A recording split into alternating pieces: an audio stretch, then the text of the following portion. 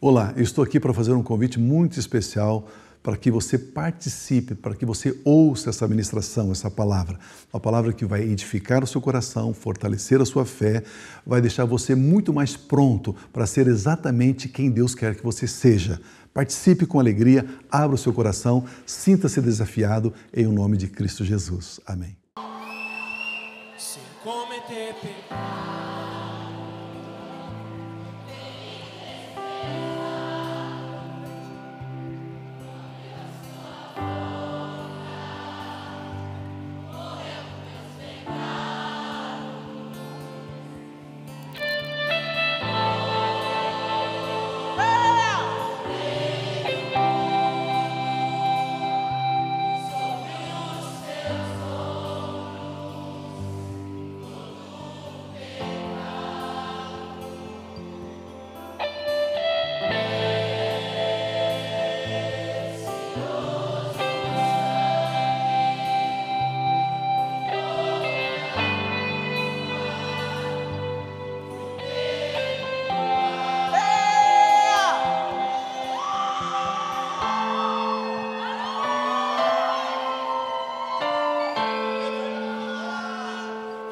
Tragada foi a morte, em Cristo a vitória, a cédula riscada mudou a minha história.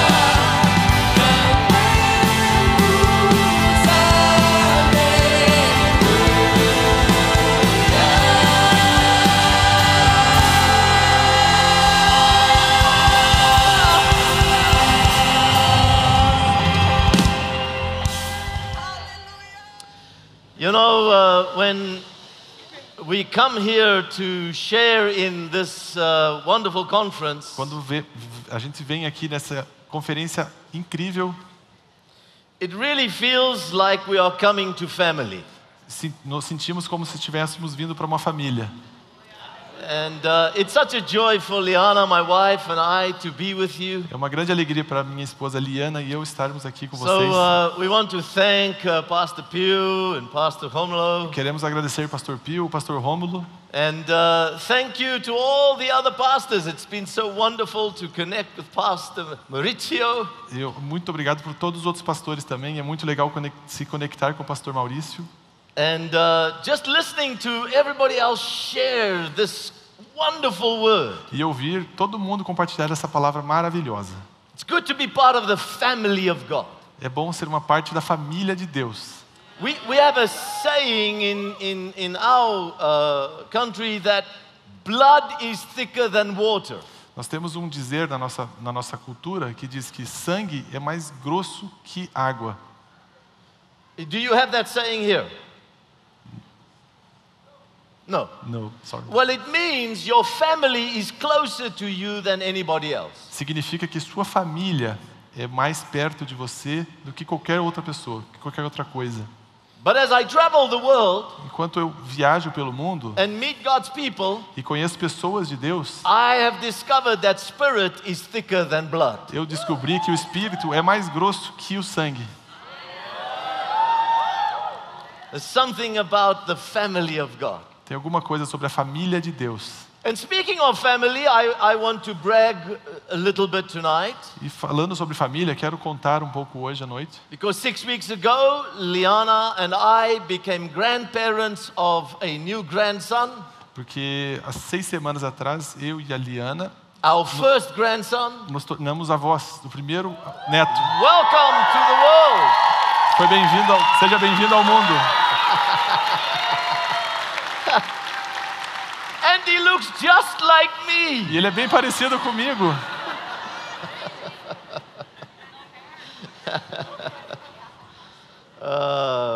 It's been so wonderful focusing on treasure. É muito legal falar sobre tesouros.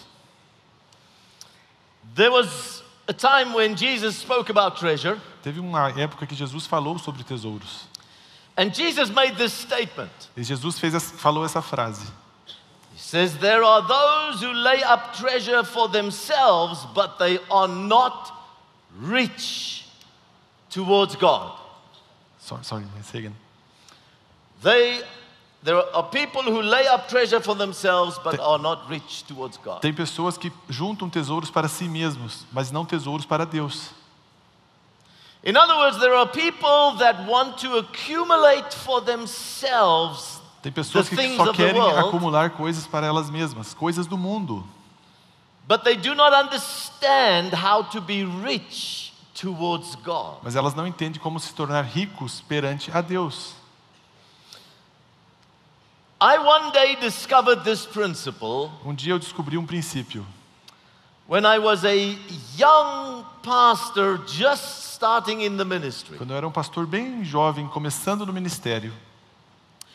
In our church there was a very wealthy businessman. Na nossa igreja tinha uma pessoa com muito dinheiro. And he asked me if I would come to his business because he wanted just to share some things that were on his heart. Ele me convidou para vir até a empresa dele, porque ele queria compartilhar algumas coisas que estavam no seu coração.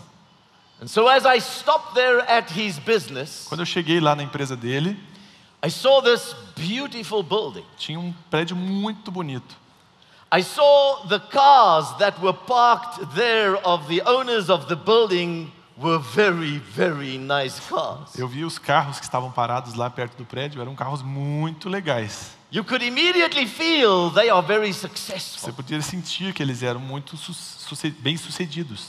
And so as I walked into the building, I realized this is a company that knows how to make money. Quando eu entrei no prédio, eu percebi que essa empresa sabia fazer dinheiro. Well, I was welcomed into his office, and when I walked into his office, Quando eu entrei no escritório dele, It was one of those offices where you first look around É aqueles escritórios que você primeiro dá uma olhada geral, assim. and you smell the leather. Você sente o cheiro do couro. You can see that they are very successful. Você vê que tem muito sucesso ali. And so I sat down as a young pastor, Eu sei- being a little intimidated being in this incredible office. Eu sentei ali porque eu era um pastor muito jovem e todo intimidado por tudo aquela suntuosidade.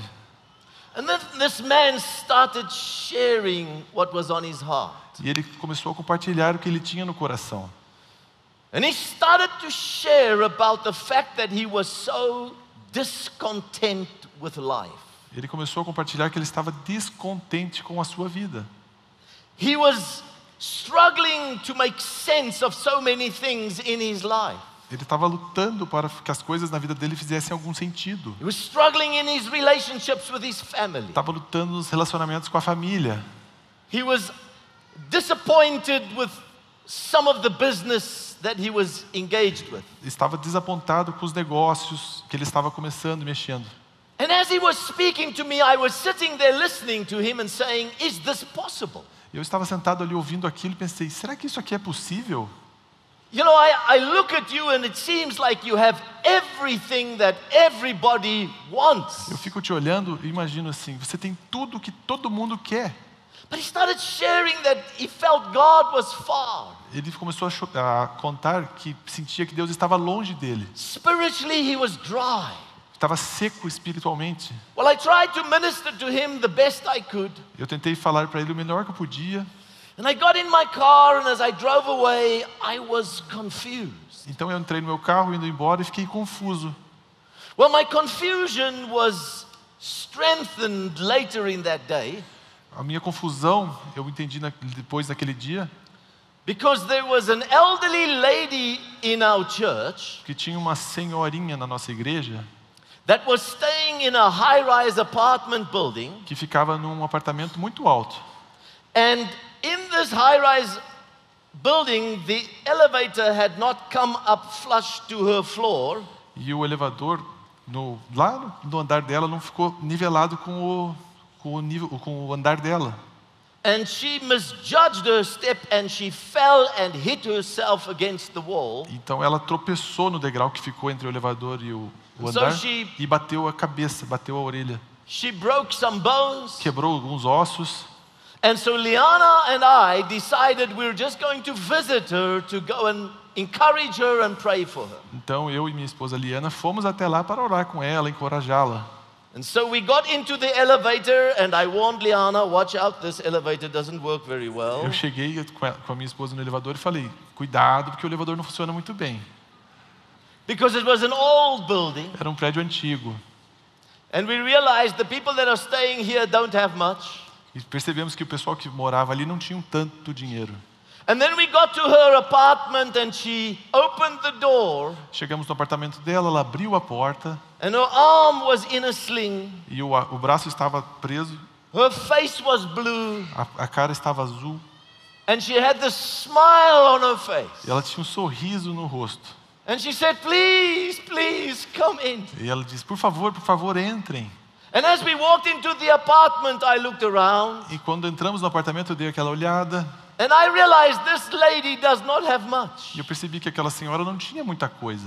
There are not going to be many things the kids will fight about one day Não tem muita coisa que os filhos vão lutar um dia para ter depois que ela morrer. because she does not own very much. Ela não tinha muitas propriedades. But as we sat down, we looked at her and said, how are you doing? E sentamos e perguntamos, como você está? And this lady sitting there with this broken arm and really just looking bad, E a senhora, com o braço quebrado, olhando com uma expressão muito feia, started sharing out of her heart saying, oh, I have so much to be grateful for. começou a compartilhar tanto de gratidão que ela tinha. God is so good to me. Deus é tão bom para mim. Even in this crisis, I'm feeling His presence. Mesmo nessa crise, eu estou sentindo a presença dele. And as she's sharing all these wonderful E things, compartilhando todas essas coisas boas, I'm thinking to myself, how is this possible? eu comecei a pensar, como que isso é possível? I've just come from somebody that has everything. Eu vim de uma pessoa que tinha tudo. I'm visiting somebody that has nothing. Estou visitando agora alguém que não tem nada. This person here seems to have everything but has nothing. Mas a primeira pessoa parecia que tinha tudo, mas And não this tinha nada. lady who has nothing seems to have everything. E a senhora que parecia não ter nada tinha tudo. Because in that moment I realized, Nesse momento eu percebi, here is someone who is rich in God. eu percebi alguém rico em Deus. There is something about being rich in God that repositions your life. Tem alguma coisa sobre ser rico em Deus que reposiciona a sua vida. And so we read a portion of scripture in Luke chapter 12. Vamos ler Lucas capítulo 12, Here from verse 13. no verso 13. Someone in the crowd comes to him and says, "Teacher, tell my brother to divide the inheritance with me." Alguém da multidão lhe disse: Mestre, dize ao meu irmão que divida a herança comigo. Now, to give you a little bit of context, Para dar um pouco de contexto, in ancient times, in the Bible times, nos tempos da Bíblia, nos tempos antigos, the firstborn in a family got a double portion of the inheritance. o primogênito nascido naquela família tinha uma herança dobrada. How many of you are the firstborn of your family? Quantos aqui são primogênitos? How many of you wish this was still true, that the Old Testament still makes sense? Quantos desejariam que isso fosse verdade até hoje?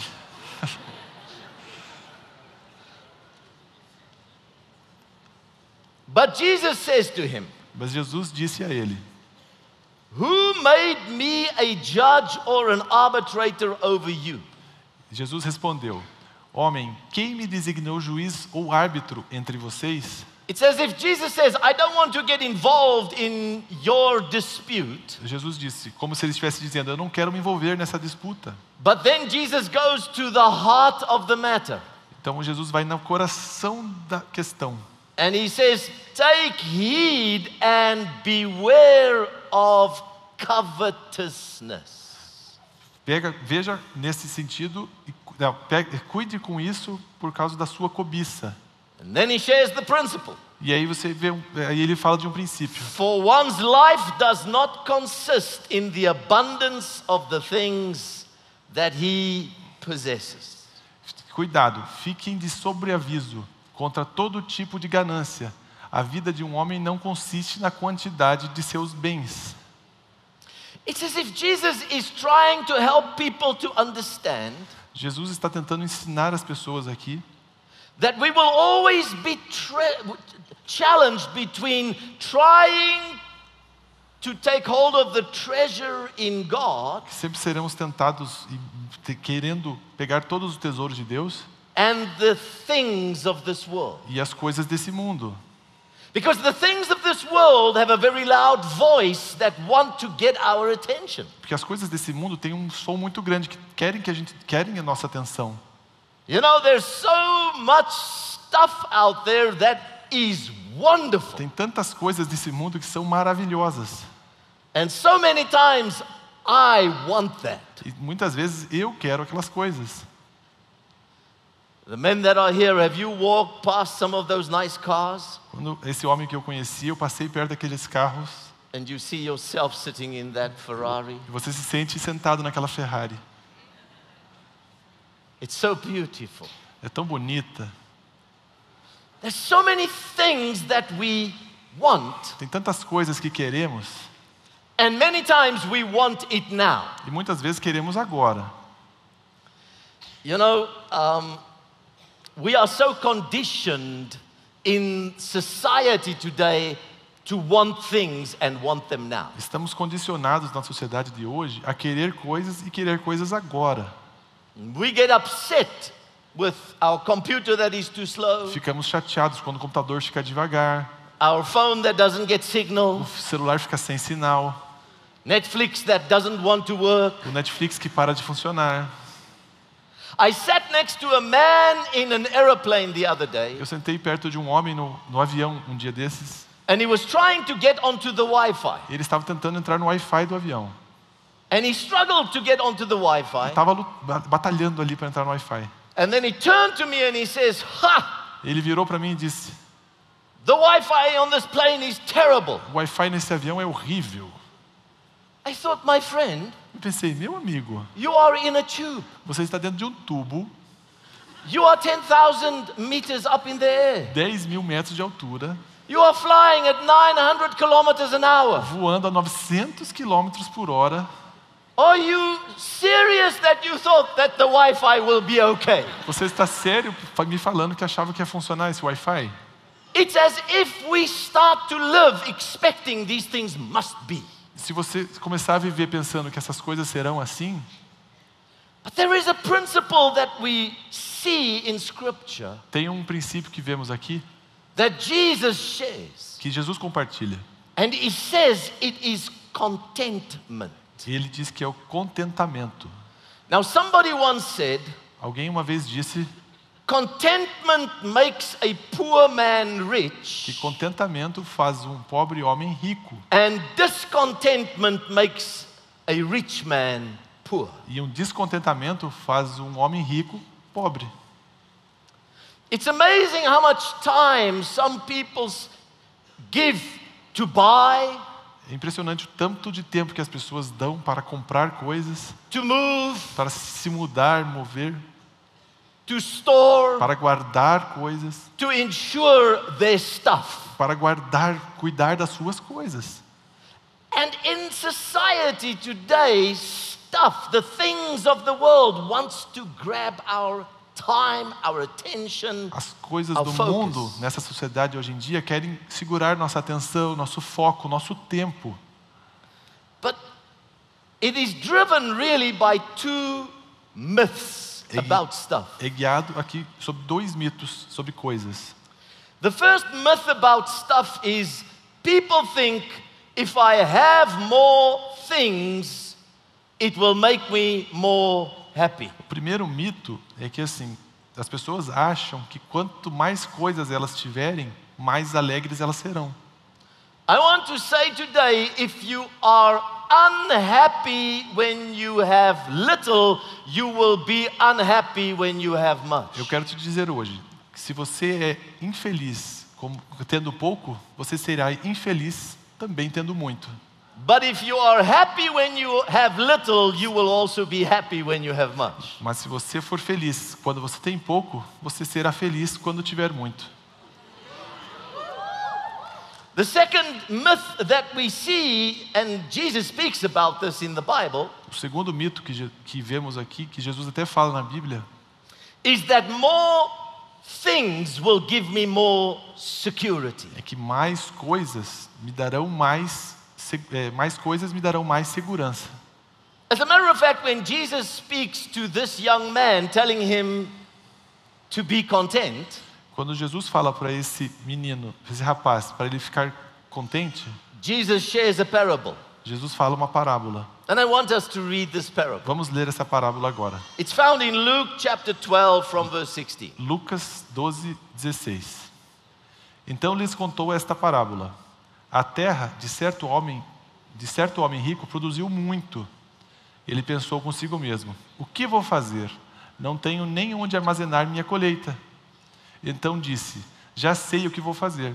Vou derrubar os meus celeiros e construir outros maiores, e ali guardarei toda a minha safra e todos os meus bens. E direi a mim mesmo: você tem grande quantidade de bens armazenados para muitos anos. Descanse, coma, beba e alegre-se. Contudo, Deus lhe disse: insensato, essa mesma noite a sua vida lhe será exigida. Então quem ficará com o que você preparou? Assim acontece com quem guarda para si riquezas, mas não é rico para com Deus. It's a terrible thing the day that God calls you a fool. É um dia muito ruim quando Deus se chama de tolo. And in this parable, Jesus says, God looks at people who think that things are their security. E nessa parábola Jesus fala que Deus And God says, you are a fool. Deus, quando Jesus conta que Deus olha para pessoas because you are laying up treasure for yourself, porque as pessoas estão juntando tesouros para si mesmas, but you are not rich towards God. e não estão pensando em Deus. Now, it's important to understand that God does not mind that we have things. É importante entender que Deus não se importa que nós tenhamos coisas, But God does mind when things have us. mas Deus se importa quando as coisas têm a gente. God is not intimidated when you have a nice car. Deus não fica intimidado se você tem um carro legal. God is not intimidated if you have a nice house. Deus não fica intimidado se você tem uma casa legal. God doesn't stay in a two-bed house himself. Deus não fica numa casa de dois... Deus pode até ficar numa casa de 2 quartos. God gave us things to enjoy. Deus dá as coisas para nós aproveitarmos. The problem is not that we have things. O problema não é ter as coisas. It's when those things are controlling our lives. É quando essas coisas controlam nossa vida. And so let me give you 5 quick practical things to think about when you think about things. Vamos falar de 5 coisas práticas para pensarmos quando falamos de coisas. The first principle that you need to understand is that you need to see God as the source of your life. O primeiro princípio é que precisamos ver Deus como uma fonte nas nossas vidas. A friend the other day told me he's a father with a son, Um amigo meu me disse esses dias que ele é um pai e tem um filho, that he wanted to take his son out just to enjoy some father-son family time. e ele queria levar o filho passear para ter um momento pai e filho. And so he asked his son, "Where would you like to go?" E ele pergunta ao seu filho: onde você gostaria de ir? And the son said, "I'd like to go to McDonald's." E o filho diz: eu gostaria de ir ao McDonald's.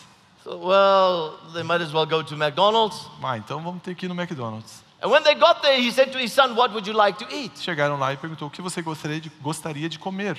The son said, "I'd like to have some fries." Eu quero batatas fritas. And so he bought his son a big Comprou fries. para o filho a maior batata.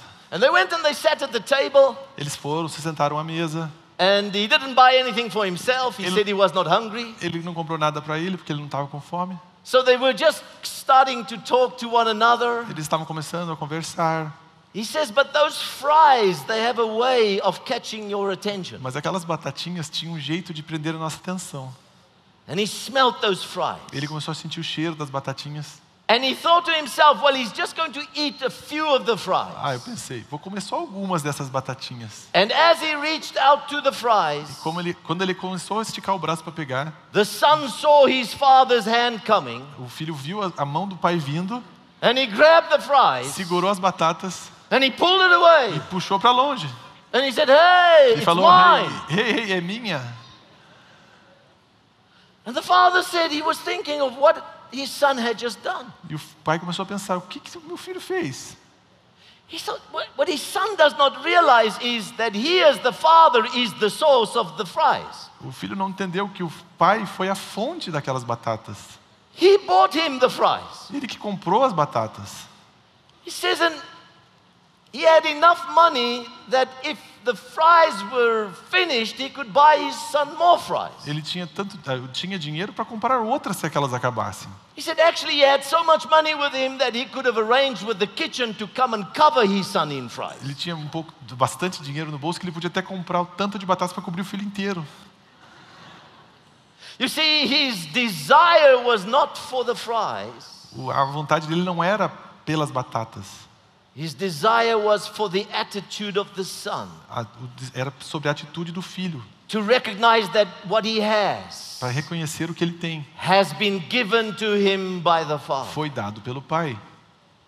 You know, when you start to recognize that everything you have, Quando você começa a reconhecer que tudo que você tem, God is the one that makes it possible foi for you Deus to have que that. fez possível na sua vida. And sometimes God will just reach out to take something. E algumas vezes Deus estica o braço para alguma coisa. And then sometimes we want to pull away. E algumas vezes a gente quer tirar dele. And God doesn't need that. Deus não precisa daquilo. He's testing your heart. Está testando o seu coração. whether the things are more important Porque você acha as coisas mais importantes than recognizing Him as the source of your life. do que reconhecê-lo como a fonte da sua vida.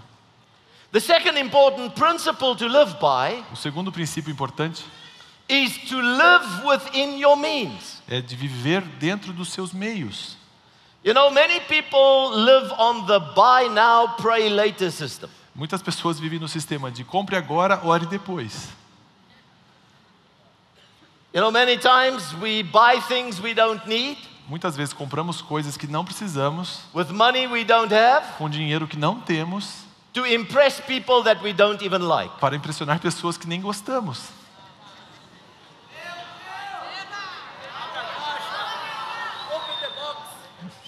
The third principle, very important. O terceiro princípio, muito importante. Get out of debt as soon as you can. Saia das dívidas o mais rápido que você puder. Debt is a system that will keep you as a slave. Dívida é um sistema que mantém você como um escravo. And debt causes you to not be able to move with what you have. A dívida faz você não conseguir se mover com o que você tem. And so there is this principle for God's people not to have unnecessary debt. Tem um princípio para as pessoas de Deus não terem dívidas desnecessárias. The fourth principle is bless God's work. O quarto princípio é abençoe a obra de Deus. Become someone that invests into the kingdom. E se torne alguém que investe no reino. Because as you invest in the kingdom, you become rich in God. Quando você investe no reino, você se torna rico em Deus. Amen. Amen. Amém.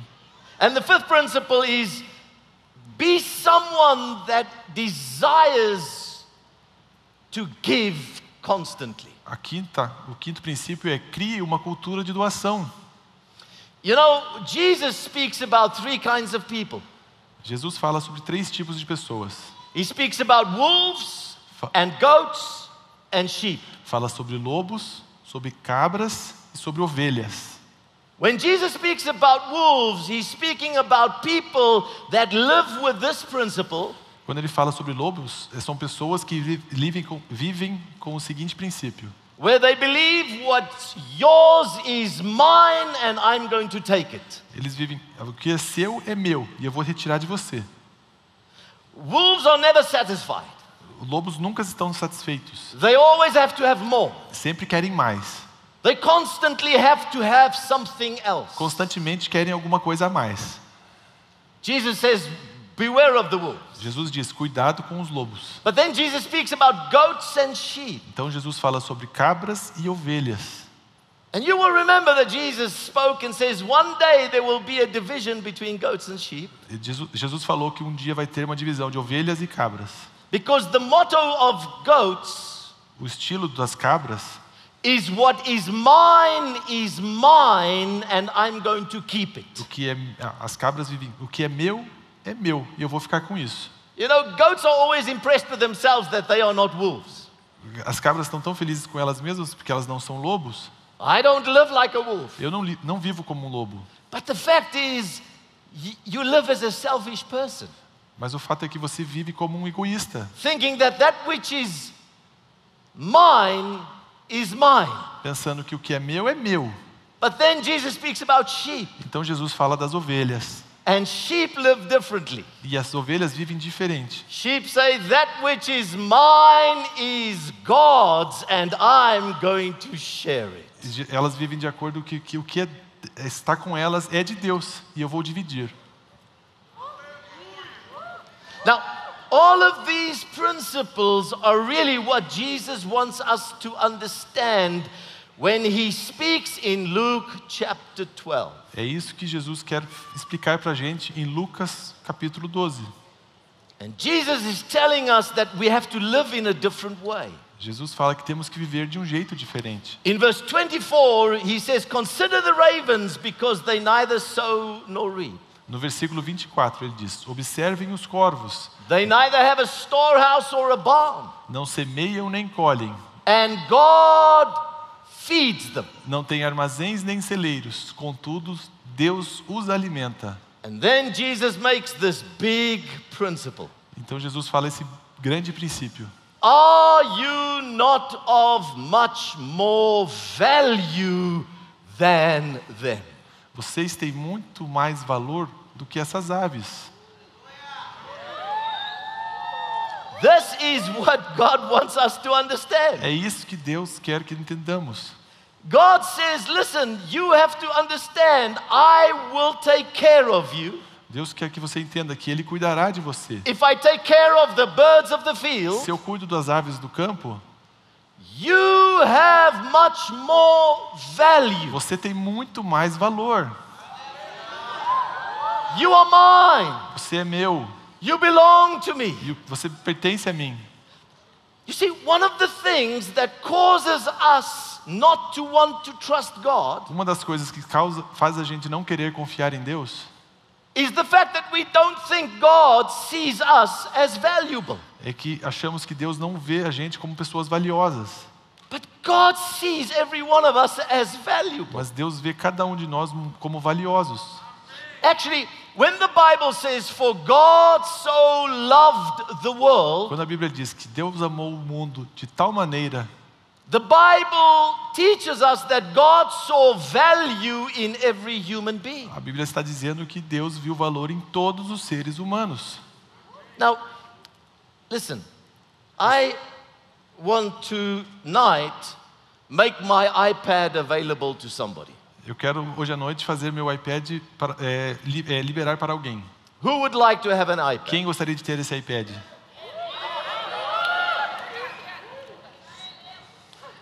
Tonight, for you, my friend, a special offer. I'm going to sell this to you at $5,000. Então hoje vai ser uma promoção especial para vocês. $5.000. It's a bargain. É uma barganha. It has all my sermons on here. Está com todas as mensagens dele ali. No, why will you not want to buy this iPad? Por que você não compraria esse iPad?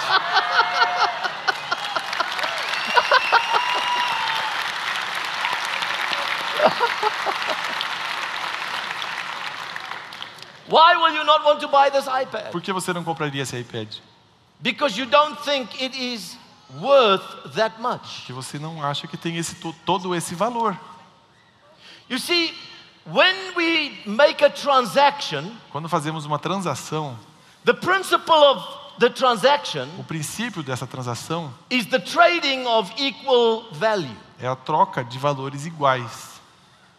So when God looked at the world, Então, quando Deus olhou o mundo, the Bible tells us that God was willing to pay for our lives a Bíblia diz que Deus estava querendo pagar por nossas vidas with His very own Son. com o seu próprio filho. Why? Because God saw in your life Porque Deus viu na sua vida His very image a imagem dele. and His likeness. E a imagem dele. Yes, sin had come and damaged the reference of that, O pecado veio e estragou essa referência. but in every human being is the image and likeness of God. Mas em todo ser humano tem a semelhança de Deus.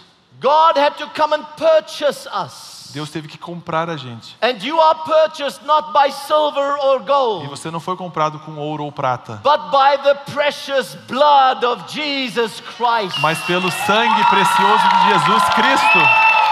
There is value Tem on valor your life. na sua vida.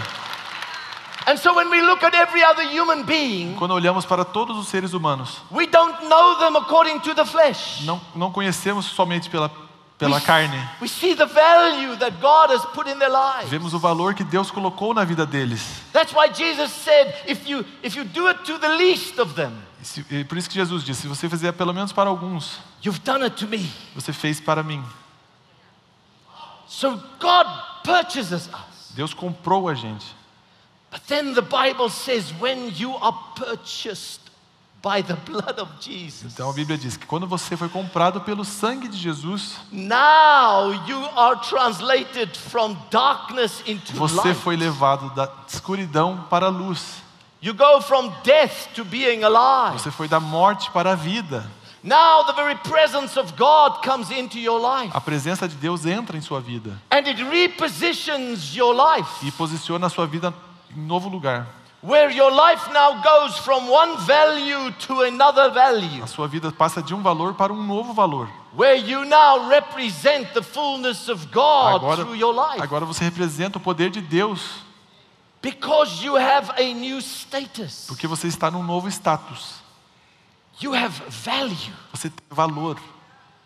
You have to understand what happened in our lives. Você tem que entender o que acontece nas nossas vidas. When we became children of God. Quando nos tornamos filhos de Deus.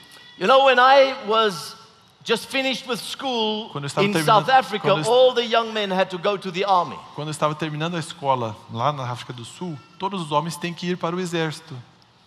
And when I came to the army, we were at a new army base. Quando chegamos no exército, tinha uma base do exército. And they just had tents. Eram barracas, tendas. And we start with a program called Basics. Começamos no programa básico. It's a 2-year program that we are in. Programa de 2 anos. But Basics is terrible. Mas o básico é terrível. In Basics, you run. No básico você corre. Then you fall. E você cai. You crawl. Você rasteja. You stand up. Você levanta. You run. E corre de novo. You fall. Cai de novo. You crawl. Rasteja. You stand up. Levanta. You run. E corre. You fall. Cai. You crawl. Rasteja. Stand up. Levanta. You run. E corre. So after about 2 weeks, I went to the corporal. Com 2 semanas eu fui pro chefe. And I said, Corporal, I think I learned pretty fast. E eu acho que eu já entendi rapidamente. I think I now understand how this works. Agora eu entendo como isso aqui funciona. If you don't mind, I'd like to get out of the program. Eu gostaria de desistir desse programa. The corporal said, your name is now on my list. E o chefe disse, seu nome está na minha lista agora. And I knew I had to get out of this particular base. E eu sabia que eu precisava sair dessa base. So when they came to ask who of you want to become officers, eles perguntaram quem quer ser um oficial. You can go into a program to become a lieutenant. Pode ir para um outro programa para se tornar I tenente. put up my hand. Eu levantei minha mão. I thought, Lord, if I can just get away here. Eu só quero sair daqui. So then they took us to another base. Nos levaram para uma nova base. Where they trained the lieutenants. Treinaram a gente para sermos tenentes. I was so happy because I saw we're not going to stay in a tent. Eu já fiquei feliz porque não seria uma barraca para a gente We're actually going dormir. to stay in buildings. Eram prédios para a gente dormir. But I did not understand. Mas eu não entendi ainda. Until I met my commanding corporal. Até eu entender meu comandante. Conhecer meu comandante. This was a madman. Era um homem louco. This guy's whole life was just to terrorize us. A vida dele era aterrorizar a gente. And I knew I had now signed up for a whole year's training program. E eu tinha acabado de assinar um programa de 1 ano. Ali. From the morning to the night, this man terrorized me. Da manhã até a de noite, esse homem me aterrorizava. He would chase us, we would have to carry things. Perseguia a gente, fazia a gente carregar coisas. When I saw him, I feared. Quando eu via ele, eu já tinha medo. But after a year, depois de 1 ano, I completed the program. Completei o programa. And I became an officer, a lieutenant. E eu fiquei um tenente.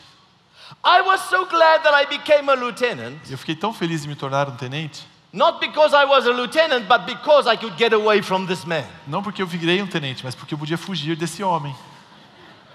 And so they sent me to another base. Me mandaram para uma nova base. And I was there for 2 weeks. Fiquei lá 2 semanas. They said, would you please take a package back to the training program base and deliver it there? Por favor, pegue esse pacote e leve lá na primeira base, na base básica. And I remember taking this package. Eu lembro de levar esse pacote. And walking into the building. E andar até o prédio. And seeing this man that had terrorized me for a whole year. E ver esse homem que me aterrorizou por 1 ano. And suddenly I came to attention. E eu já fiquei na posição de atenção. And fear came over me. E o medo tomou conta de mim. I had anxiety in my heart. Meu coração começou a bater forte. Because I knew this man is going to terrorize me. Porque eu sabia que ele ia me aterrorizar. And then suddenly I realized. E de repente eu entendi. This man is just a corporal. Ele é só um outro cargo. I am a lieutenant. Eu sou um tenente. I have a higher rank than this man. Eu estou num ranking maior que ele. And as the truth became part of my E understanding, quando essa verdade se tornou parte de mim, I looked him in the eye eu olhei nos olhos dele and I said, e eu disse: you terrorized me for a year. você me aterrorizou por 1 ano. Now it's my turn. Agora é minha vez. I am now in charge. Eu estou no comando. Do you see my rank? Você vê meu ranking? He came to attention. Ele fez posição de He atenção. says, I see your rank, sir. Eu vejo o seu ranking, sua posição. And suddenly I realized that's what happens to us in the spirit. De repente eu entendi que isso que acontece com a gente no espírito. We were so used to the devil terrorizing us for years. Estamos tão acostumados com o diabo aterrorizando a gente por anos e anos. But in Jesus Christ, Mas em Jesus Cristo, we are now translated somos to a new rank, levados para um novo ranking, to a new authority. para uma nova autoridade. We now Agora, have a new value. Temos um novo valor.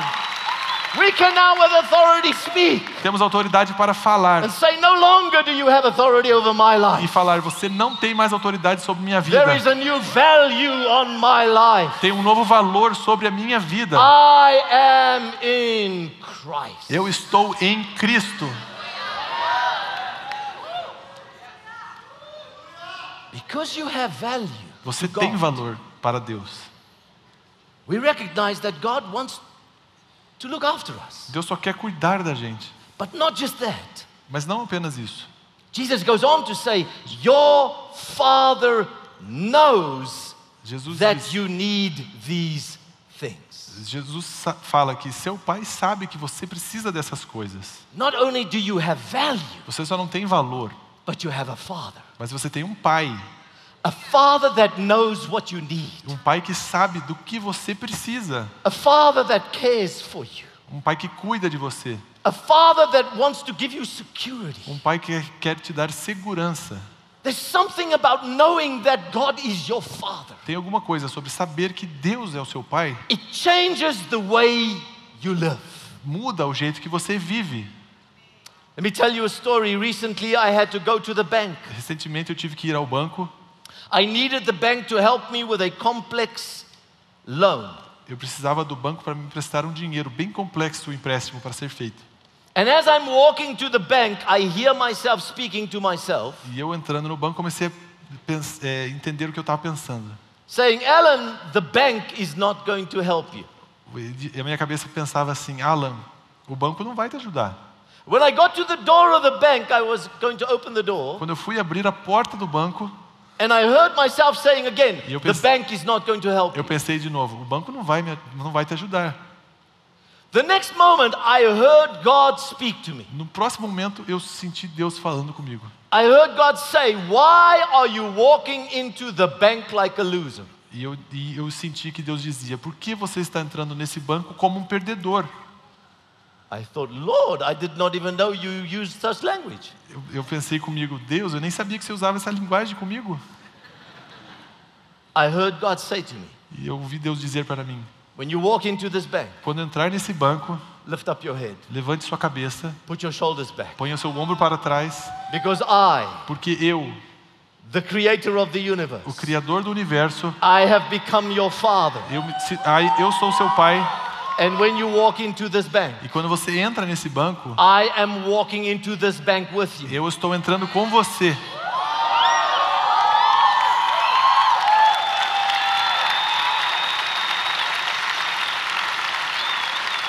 You see, I'm no longer intimidated by things, Não sou mais intimidado por because coisas, I have a father. porque eu tenho um pai. And I heard God say to me, and whether the bank helps you or not, E eu ouvi Deus dizer para mim: se o banco ajudar ou não ajudar, when you walk out of this bank, quando você sair desse banco, I, the creator of the universe, eu, o Criador do universo, I am your father, seu pai, and I will never leave you. nunca deixarei você, I will never forsake you. nunca abandonarei você. I will be your security. Eu serei sua segurança. Oh, praise God. I put my shoulders back. Eu levantei minha cabeça, coloquei o I ombro para lifted trás, my head up. levantei a cabeça I walked into the e bank. entrei para esse banco I said, where is the bank e manager? falei: cadê o gerente aqui? The bank did not help me. O banco não me ajudou. When they said, we cannot help you, Quando eles falaram, eu não posso te ajudar, I spoke to my Father. eu falei com meu Deus. I said, Lord, Eu falei, Senhor, they are not going to help us. eles não nos ajudarão. But when I walk out here, Quando eu sair daqui, my head is high. minha cabeça está levantada. Because I know Porque eu sei that my security que minha segurança is not with a bank manager. não está com aquele gerente de My banco. security Minha segurança is with a Father está com o nosso who Deus, knows what I need, que sabe o who will que give me precisamos. what I need, Sabe do que precisamos. because He sees value in my Porque life. Ele vê valor na minha vida. And I don't have to rush after things. E eu não tenho que acelerar as coisas. Because the God of the universe Porque o Deus do is universo my é meu Father. Pai. Hallelujah! Aleluia! Oh, bless you. Grace to you. God is your Father. Deus é seu Pai. Hallelujah. God Aleluia. bless you. Thank Deus you. abençoe.